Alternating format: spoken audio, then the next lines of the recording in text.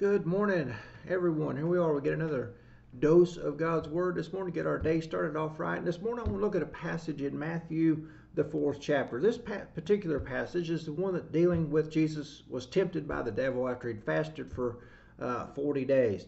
Now, the Bible says, beginning in Matthew 4 and in verse 1, it says, "Then Jesus was led up by the Spirit into the wilderness to be tempted by the devil.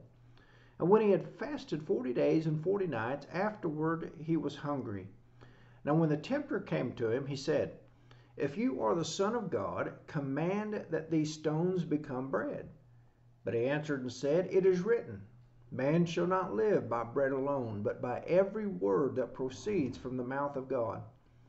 Then the devil took him up into the holy city. He set him on the pinnacle of the temple, and said to him, 'If you are the Son of God, throw yourself down. For it is written, He shall give His angels charge over you, and in their hands they shall bear you up, lest you dash your foot against a stone.' Jesus said to him, 'It is written again, You shall not tempt the Lord your God.' Again the devil took him up on an exceedingly high mountain, and showed him all the kingdoms of the world and their glory. And he said to him, 'All these things I will give you, if you will fall down and worship me.' Then Jesus said to him, 'Away with you, Satan, for it is written, You shall worship the Lord your God, and Him only you shall serve.' Then the devil left him, and behold, angels came and ministered to him." Very interesting passage of what we have here. Here we have Jesus, He's God in the flesh. And Satan comes and he throws every trick in the book that he can think of. And it's the same old things that he uses for us. He appeals to the flesh. He appeals to our needs. He appeals to popularity and power. He appeals to the mercy of God. Say, well, just go ahead and do what you're going to do. God loves you and He's not going to let anything happen to you. But we need to really understand of how Jesus handled this. For first of all, here it is, Satan comes to him when Jesus, he thinks, is most vulnerable. He hadn't eaten anything for 40 days. So what does he come? He throws the physical need at Jesus. He does that to us. I don't have time to serve God. I need to work. I need to make a family. I need to provide for my family. I need to chase that dollar. I need to have, all of these other types of things. I don't have time for God. Well, that's the idea that Satan is trying to get us to rely on ourselves and not focus on God. But how did Jesus respond to that? Man shall not live by bread alone, but by every word that proceeds from the mouth of God. And then he hits him with this idea of testing God. Well, just go ahead and do what you're going to do. God loves you. He's not going to let anything happen to you. He gave, speaking, for us, He gave His Son for you. He's not going to let anything to happen. Just go and live the ways you want to do. Go ahead and do all these kind of things. How did Jesus respond to that? You should not test the Lord your God. You see, in these first two, what's he trying to get here? Get our focus off of God and get focused on self. The third thing that he comes, if you'll bow down and worship me, I'll give you all this. Power, prestige, popularity, and all of these types of things. Again, what was the point? Getting focus off of God and getting it on self. And how did Jesus respond to that? Well, He says, "Away with you, Satan. For it is written, You shall worship the Lord your God." Now here's a powerful lesson I think that we can learn.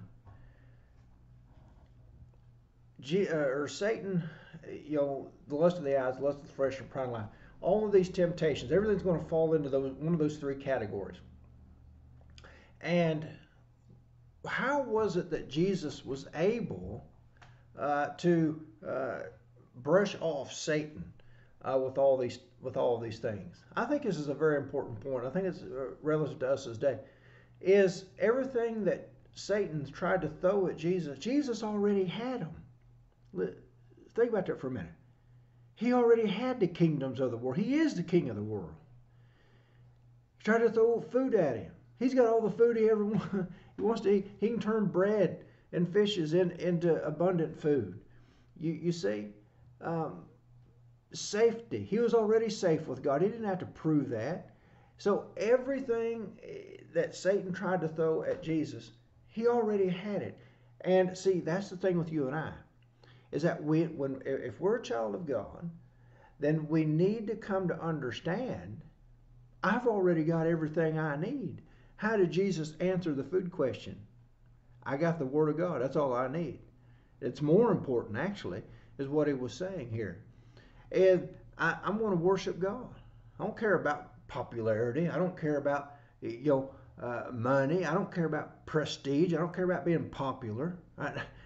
I've got God. That's all I care. That's the only thing that's important to me. So you see, we are able to overcome any temptation that we come across in this life when we stop and we realize, I've already got the best that there is to have. That's my relationship and salvation in Jesus Christ. You see, we can overcome any single temptation when we come to realize, if I'm a child of God, I've already got the best that there is. I am fulfilled, I am happy, I am complete because I have God, because I have fellowship with Him. You see, in essence, that's what Jesus is making the point to Satan here. I already got all this. So when temptations come and they knock on our doors, and they begin to try to pull us and try to get us into certain things, all we have to do is just catch our breath, step back, and say, wait a minute, I've already got everything that makes me happy and makes me complete. And that, my friends, is the salvation and the hope and the forgiveness that is in Jesus Christ.